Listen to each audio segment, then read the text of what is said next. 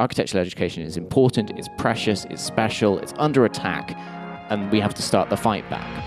Business of Architecture UK, episode 43.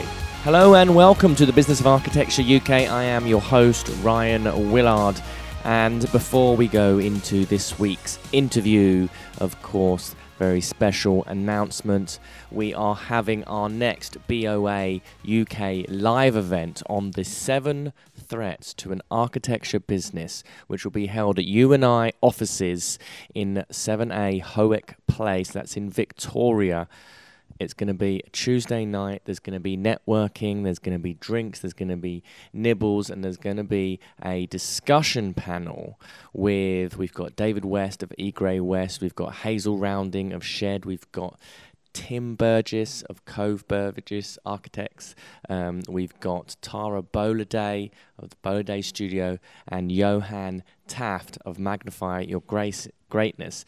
And they are going to be discussing the 7 threats to an architecture business. Now, if you've been following me on the email list, I have already revealed the first 3 of those 7 threats. We've got cash flow as 1, we've got lack of resource as number 2, and we've got number 3, no market need. And if you want to find out the rest of those, go and sign up to the email list or come to the event, because the discussion panel will be talking about how they have grown their businesses and practices to avoid those 7 threats. It's going to be a fantastic evening and I look forward to seeing you there. So click in the link below and you can buy your tickets now.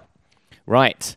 On to this week's interview. I had the great pleasure of going to the Royal College of Art next door to the Royal Albert Hall in the beautiful South Kensington area of London, and I spoke with Phineas Harper. Now, Finn is a critic, a designer. He's based in London. He's the deputy director of the think tank, the Architecture Foundation, and he's the chief curator of the 2019 Oslo Architecture Triennale, who he's doing that with in Terabang, and Cecile Sachs-Olsen.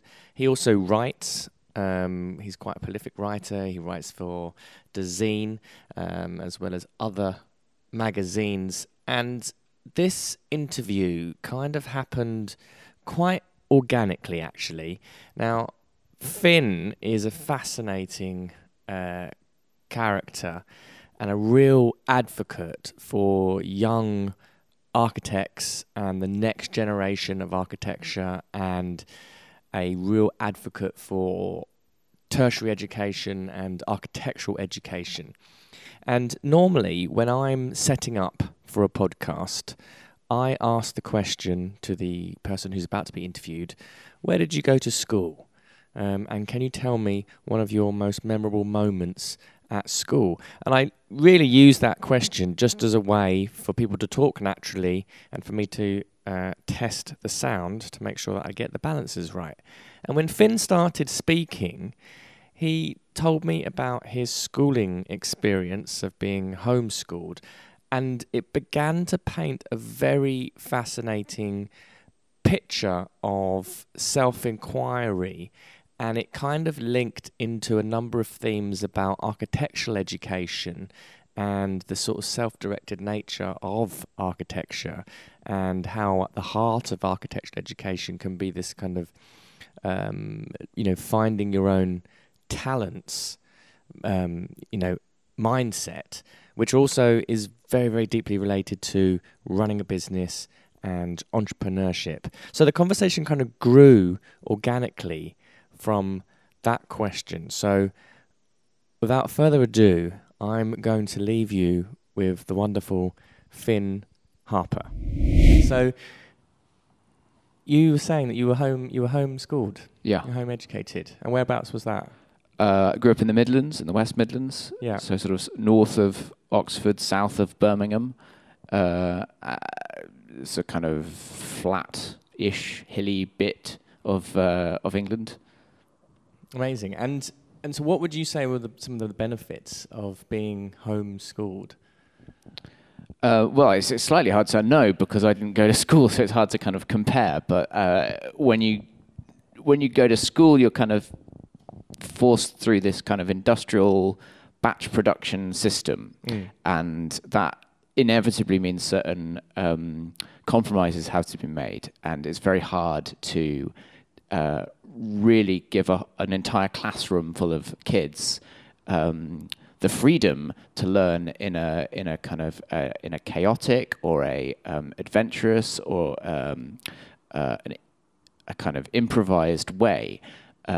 You have to kind of get a certain amount of stuff done in the day, and that sort of forces this quite strict curriculum. And you know, some countries are better at this than other countries, and I think the British system is particularly industrial, possibly because we are the home of industry, and kind of the Industrial Revolution came from here, and you can see its imprint on schools. And you know, Ken Robinson talks about, if you think of a school as a factory which has specialisms, and it is organized by kind of zones, and it has bells to indicate the start and the end of the working day, and children are produced in these kind of batches that are organized by age.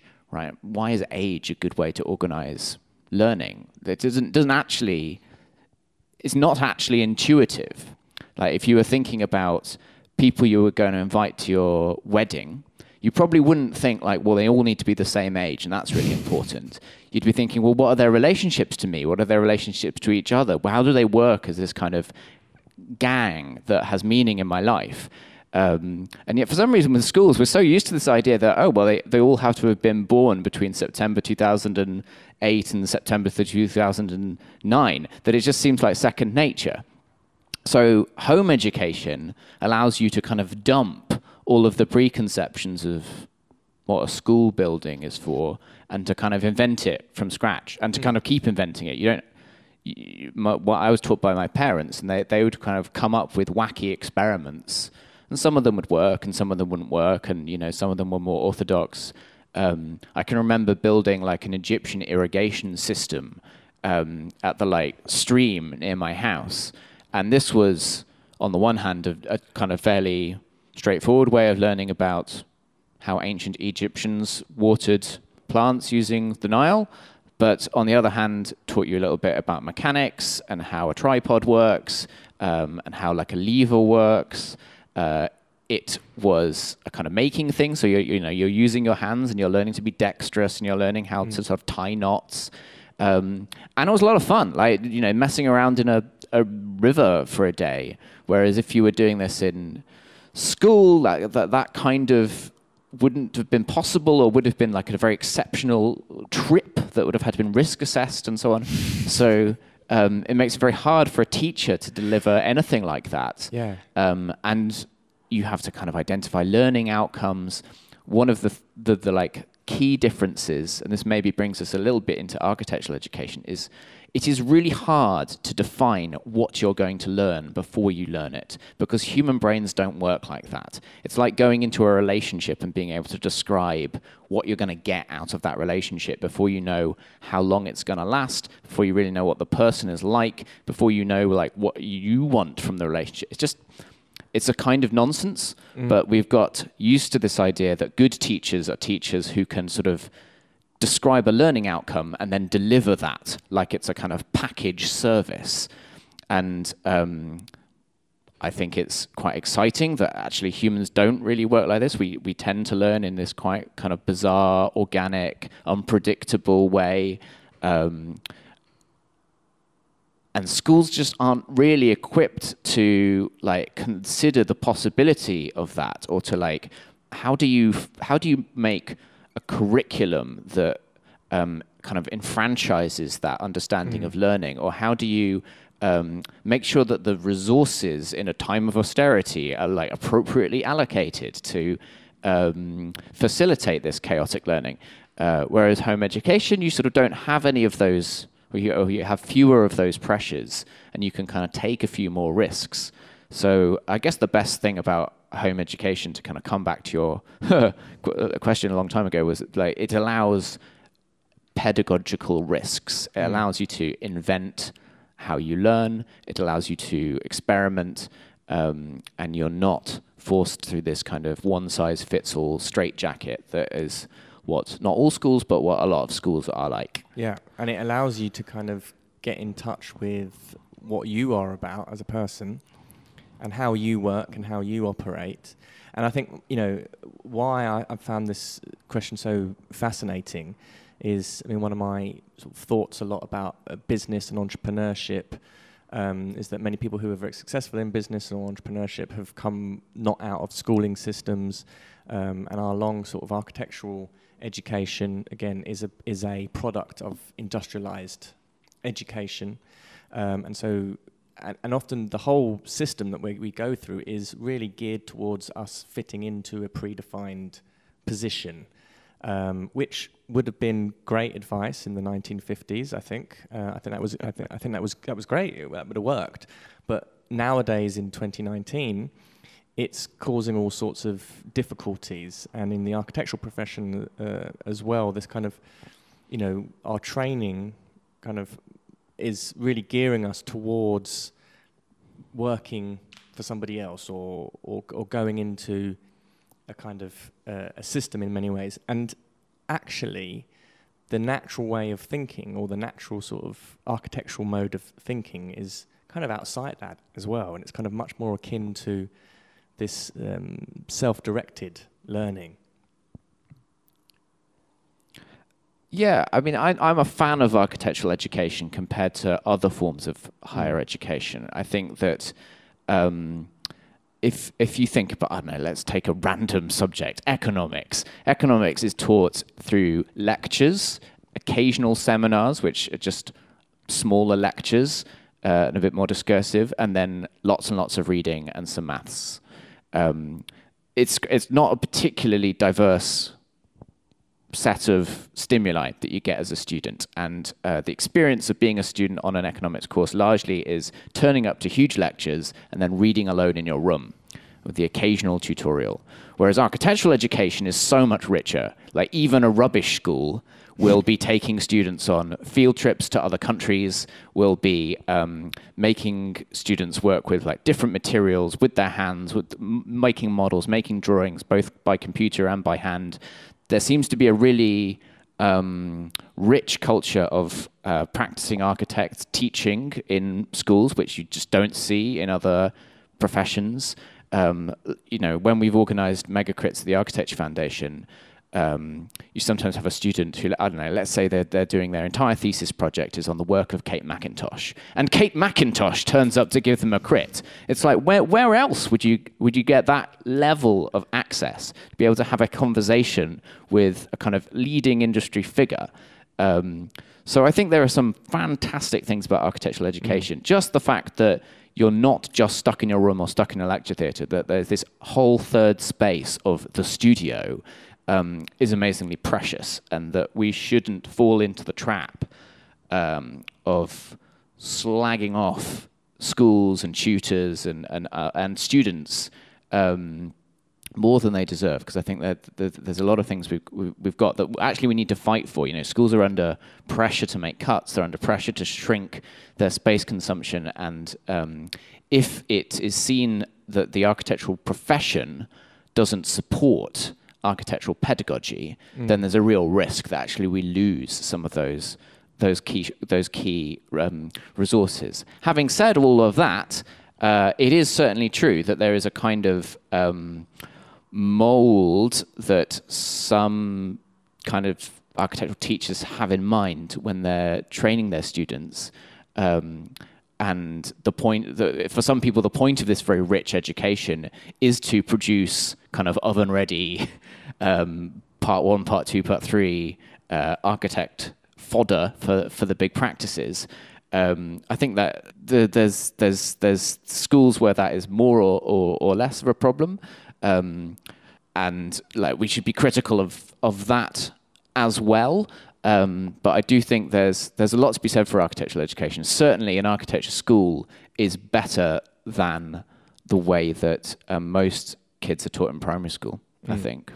And of course, with the complexity of architecture education is it's such a broad subject. And I know from my own experience of being at the Bartlett, that we were given the opportunity to explore subjects and topics that were so wildly or tenuously related to architecture, but given a certain way of looking at the world, and you're given a set of tools to learn how to connect different ideas up. That in itself is such a precious set of skills to be engaged in. And so it is. I speak to a lot of architects, and some complain about the education being too long. I'm critical of it being too long in many aspects, and also this disjunct, this kind of conflict between practice and education. And I think what you've just said is incredibly pertinent about the profession needs to be seen to be supporting education. Which they often don't. Like, architects love to slag off architecture schools and architecture students. Yeah. And I understand why they're doing that. They're doing it because they feel under pressure. Right, architects feel like they are losing authority, they are losing power, they are kind of lashing out, and they blame the RIBA, or they blame the government, or they blame architectural schools. And I think it's a mistake. I think that architects need to not try and blame the schools, who are frankly like the kind of, to some extent, the least empowered people to actually make a change, and to try and make the change within the industry itself. And there are a few things we could kind of talk about that speak to that. But for example, race and diversity have become rightly crucial topics in architectural discourse at the moment. And a lot of people point to architectural schools, and they say, architectural schools are not doing enough to widen access to a broader range of people. Actually, the number of BAME people going into architectural education is huge. It's much, much bigger as a kind of proportion of the overall student body than BAME people are as a proportion of the UK population as a whole. So in a way, architectural education is doing a much better job of attracting people from diverse backgrounds than practice is. Because once you get to practice, and particularly senior roles within practices, suddenly that diversity drops away. Now, I'm not arguing that schools couldn't do more, particularly to retain diverse student populations who often kind of drop out at a disproportionately high rate. But I think it's a real misunderstanding of just the data to try and say that architectural schools are like the source of white privilege in the profession. Actually, it's the profession itself. It's the companies, it's the businesses, it's the practices who are the ones who are kind of letting the side down. And to try and blame someone else is disappointing. And so I will always try and call them out when they do that. And I think that you can sort of see that kind of pattern happening again and again. Not even in architecture. Like, there's just a tendency for like old people to blame young people for stuff in general. And you see, like, to take a very, very like macro political view, over-consuming Westerners blaming population growth for climate change rather than blaming their ludicrously consumer-based lifestyle, where they have, they're flying around the world to give lectures, they're eating in a way that's bad for the environment, they're heating their homes with their single glazing listed windows or whatever. And yet they say, well, the real problem is like Indian people are just breeding too fast. And this is such a ridiculous analysis of what is going on and like why we have climate change. And it's partly like willful denial, and people just don't want to take responsibility for like the power that they have and the power to make change. And it's partly just easier to try and blame someone else. Mm.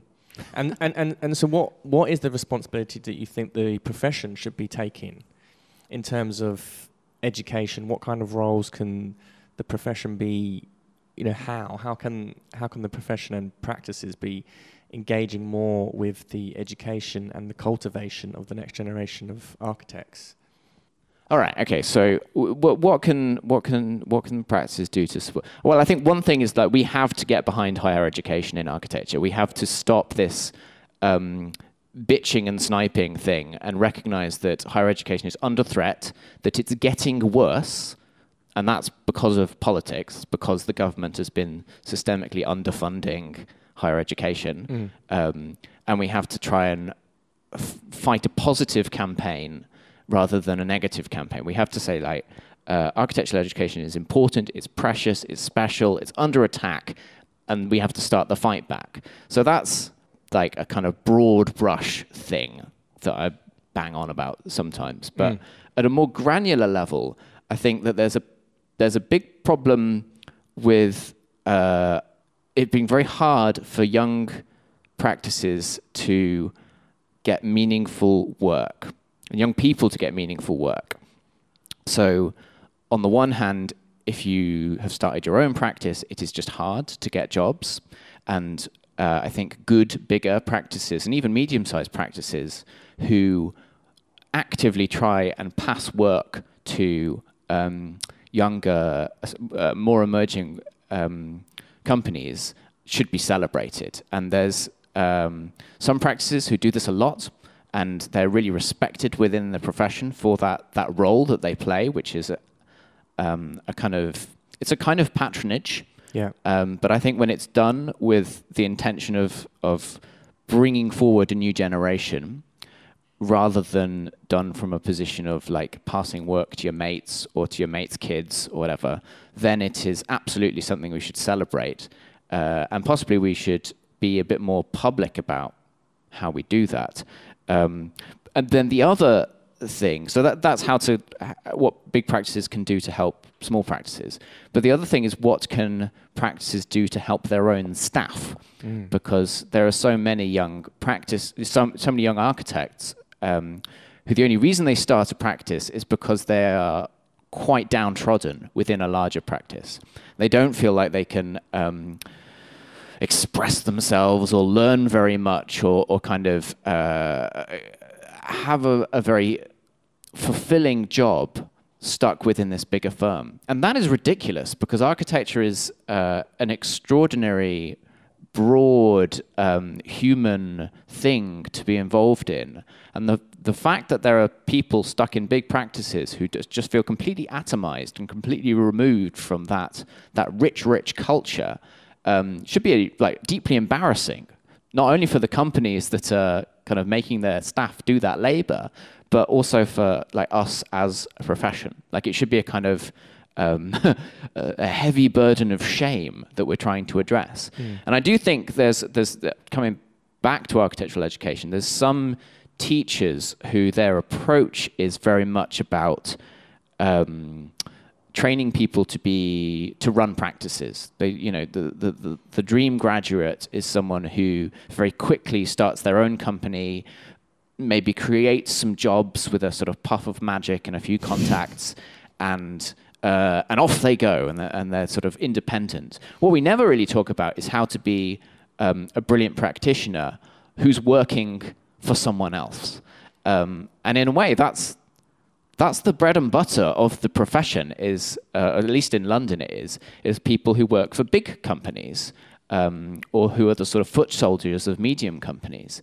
And I would like the AF, and I would like architectural culture more generally, to pay a bit more attention to those people, because they are the people who are making all these buildings. Ultimately, it's not Simon Alford, it's the 400 people who work for Simon Alford. And if they're not feeling like the joy of a true architectural career, then we're not trying hard enough as a profession to make sure that everybody who is feeding into this weird, wonderful beast called architecture is getting something back from that. Yeah, that's really very quite deep, actually. a deep observation about the profession, and it hits upon a number of things about particularly the state of the profession in many ways. we have a lot of young architectural practices or young businesses that start out of a reaction, as you say, as being disgruntled employees in a large practice where the work has become unfulfilling. And the initial sort of solution to that dissatisfaction in job is to go and start your own practice in a business. And then what happens is that because it's come out of a reaction, and you're entering into an oversaturated market, and there is no sort of entrepreneurial or business education anywhere anywhere in the architectural education generally, and then you end up starting a business, and you start a business where it's residential projects first, and then it becomes very hard. It becomes very, very difficult, and a lot of practices are not operating very well. The struggles become even more intensified. The hours become more intensified. The pay becomes erratic. And also clients then end up getting served not as well as they could be. And it kind of, it starts to rock the whole industry in a way. Yes. So, yes. So that's kind of processing. Something that kind of happens. And also in architectural education, I do feel that there is so many architects that perhaps don't necessarily need to be architects as well, and that the breadth of the education that we get is also very applicable to lots of many different industries and ideas, and that there is a different form of kind of self-expression for architects, that they could find themselves being very, very happy and making money or doing businesses or running kind of other ventures outside of the industry. So what are your thoughts on that? That's quite a sort of long... Well, I didn't know. Before I studied architecture, I was a trustee of a charity that did youth work. And we employed staff. We had 25 staff around the country. And as a trustee, you're kind of the employer, effectively. Obviously, there are staff making day-to-day decisions. And we would always be excited if we got an application from someone who'd studied architecture, because it's a really good grounding for almost anything. And I think that's partly why I'm so defensive of it as a kind of as a general education, actually, as well as an architectural education. So absolutely, this idea that studying architecture has to be a route to practicing as an architect is a slightly silly idea. And I saw, what's his name? Alan Jones, the new RIBA president, tweeting the other day. He was like, only 2 out of 3 people who start part 1 end up qualifying as part 3. Could we do better? And I was thinking, that's already quite high. That's like a third of people who start this course end up doing that one thing, being a practicing architect. Like, imagine if a third of people who studied English literature became novelists. That would be an absurdly high proportion. So I'm not at all worried by the fact that a lot of people are clearly taking something from architectural education and doing something else with it than architecture. I mean, I am a failed architect. I studied architecture. I don't practice as an architect. I'm still very much in the industry, but there are plenty of other people who studied with me who now do completely different things. And I want to slap them on the back and buy them a beer, because good for them. Despite this kind of overwhelming pressure from people like Alan Jones and frankly our own teachers saying, if you drop out of this 3-part program, then you're somehow a failure. Despite all of that, they were like, yeah, actually, I'm going to go off and make my woodworking business and get my 50,000 Instagram followers and have a perfectly lovely life making exquisite handcrafted bowls. Great, good for you. So there's that. And then I guess the other thing is this, you said rightly, I think, that a lot of people start practices because they're reacting to something that they're dissatisfied with. And I want to pick up on that slightly, because partly what they're dissatisfied with is that they're not getting a good enough experience of the capitalist form of practice, right? The kind of what we're sold as like the dream version of architectural work. But partly what they're reacting to, I think, is just architectural work. Like the even starting your own practice still means you are delivering a service to fee-paying clients who have an economic project that they want your help with.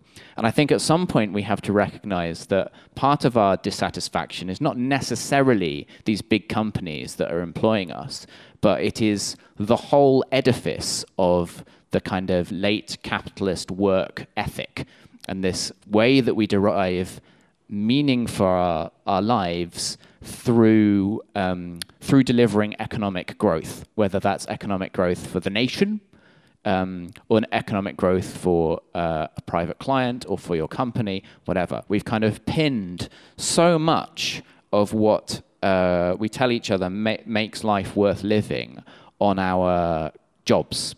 And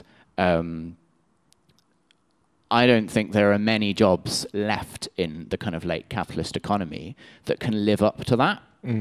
Clearly some can. The entertainment industry has maybe some jobs that are kind of constantly diverse and stimulating and life-affirming and yet exist within a very capitalist framework.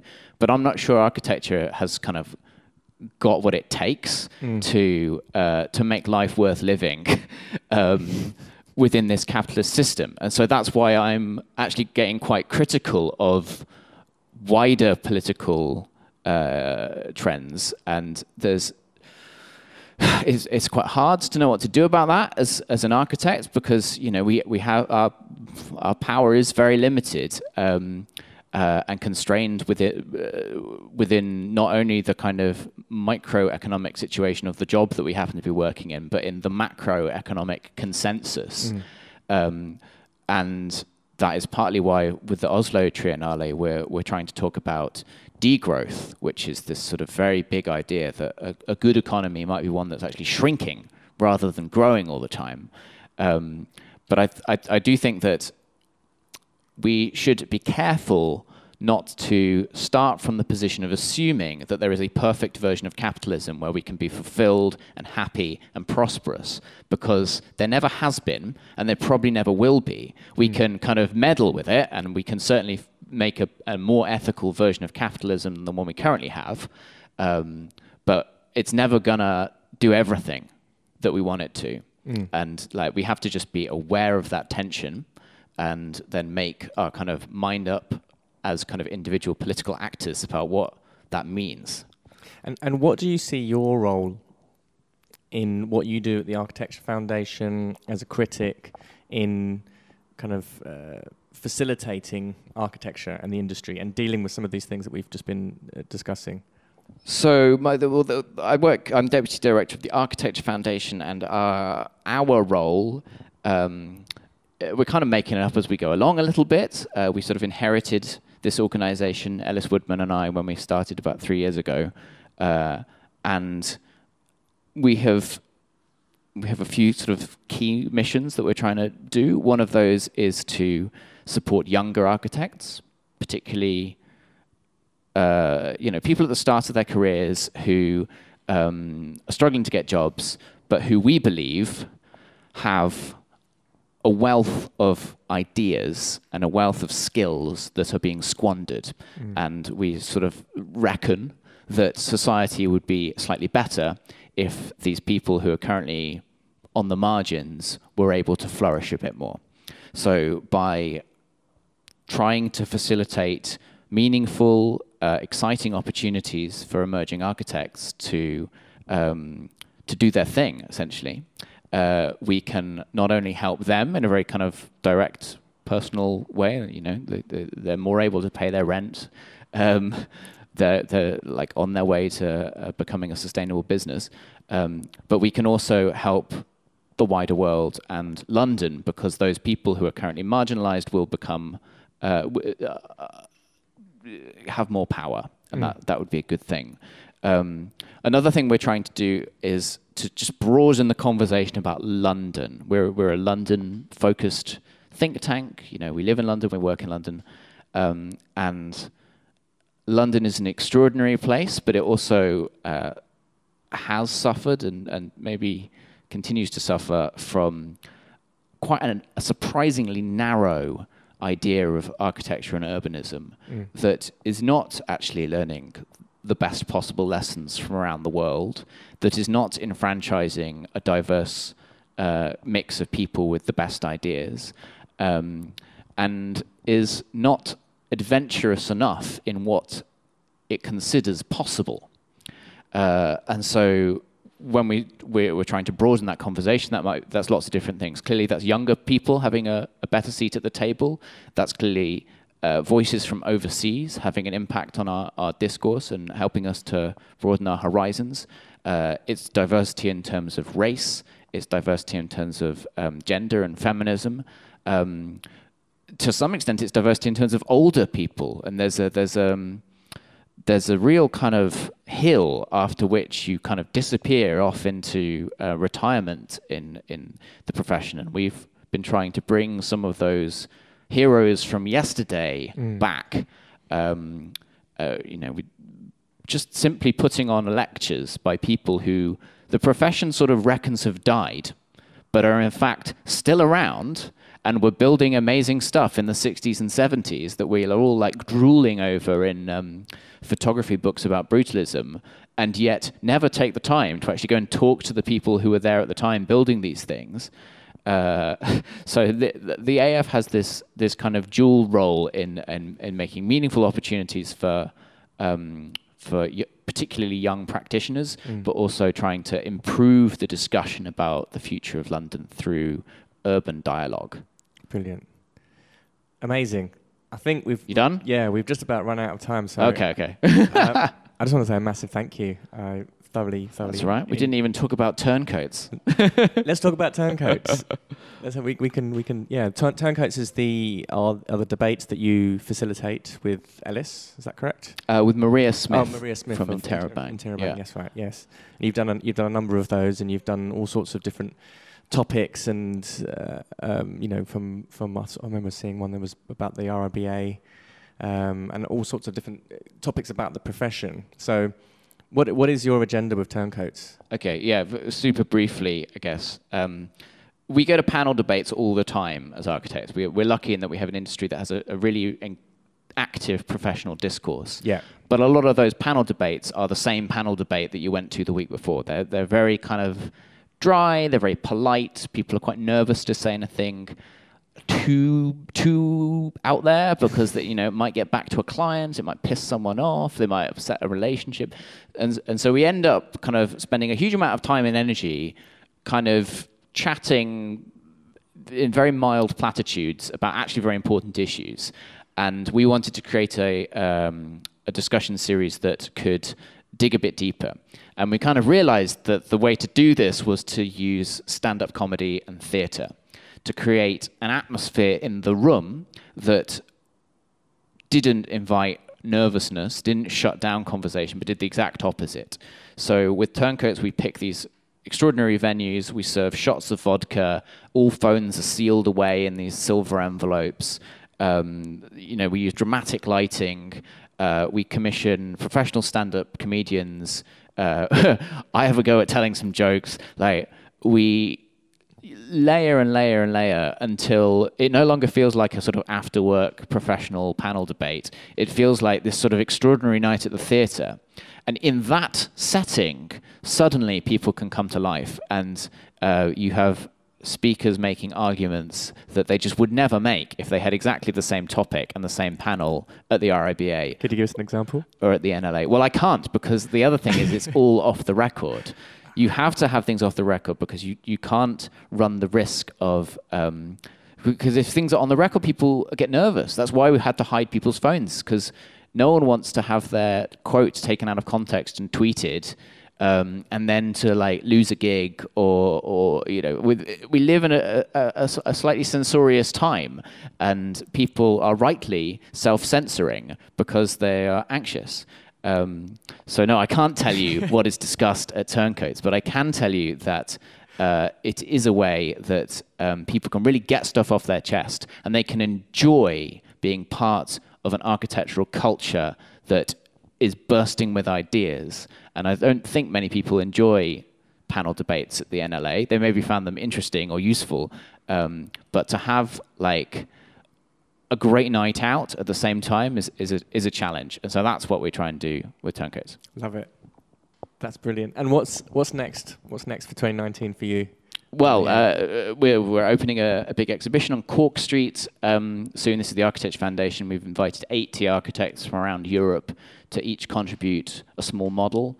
So if you're in London from like mid-March, come to Cork Street, see the show. It's called Alternative Histories, and that's going to be quite amazing. And then I am off to Oslo to curate the Oslo Architecture Triennial, which is about the architecture of degrowth. A bit more sci-fi. We're using kind of art and fiction and other kind of performance tactics to try and make an architectural education that is not just stimulating for your kind of brain and eyes, but can be something that your whole body can experience. So that should be a lot of fun if you're in Oslo in like September. Brilliant. Excellent. Thank you so much for your time and being on the show. Thank you. So that is a wrap. Thank you for listening. The views expressed on this show by my guests do not represent those of the host, and I make no representation, promise, guarantee, pledge, warranty, contract bond, or commitment, except to help you be unstoppable.